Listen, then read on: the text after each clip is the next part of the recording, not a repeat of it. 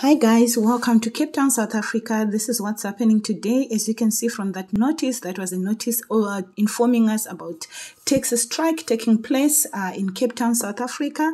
As you can see, these are taxi associations that are complaining. They want to submit their grievances to the Premier of Cape Town. There is traffic disruption on the highway. It looks like N2. As you can see, most highways are closed down with the traffic.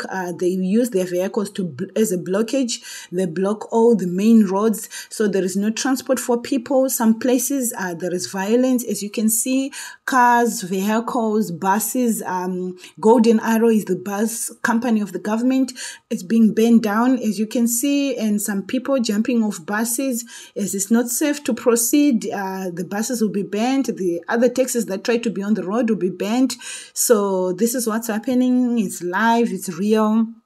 And yeah, be safe. When there's a taxi violence, the only thing you can do is to be safe, stay out of the roads and be home until their grievances are resolved. We hope the Premier is going to resolve this. You can see on the bus, people jumping out of the bus. That's the situation right now. They were going to work in this morning and everyone else was stuck. Cars were making U-turns in the middle of the highway to go back because there was no one that was allowed to proceed into town. So when there's a taxi violence, they want everyone not to do any business, everyone, so that their grievances can make an impact and they can be heard.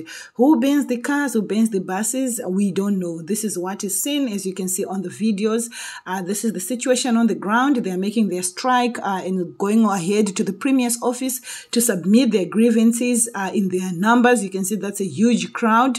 So yeah, this is it. Be safe, be alive, and yes.